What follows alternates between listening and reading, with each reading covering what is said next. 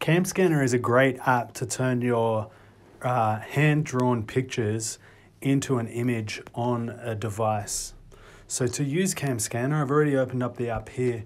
If I come down the bottom and click the photo button, and I hover the photo over what I've drawn.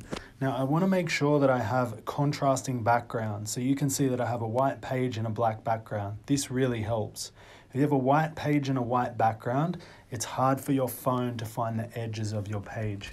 So if I hover over the top and I press the camera button again, you can see it takes a photo and it automatically defines the edges of the picture for me. You can edit these if you like, so I'm going to pull this down a little bit so I don't get the page flap.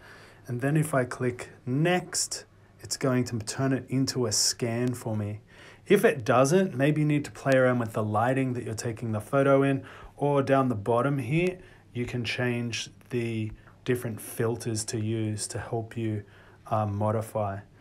Down the bottom right corner, if we click save, now I've saved that picture. If I tap on the picture, I can share. And if it's a picture, I want to share it as a JPEG because a JPEG is an image file. So if I click JPEG and I open in, now I can airdrop it, or I can put it in Google Drive, or I can email it, any way that I would like to save this file.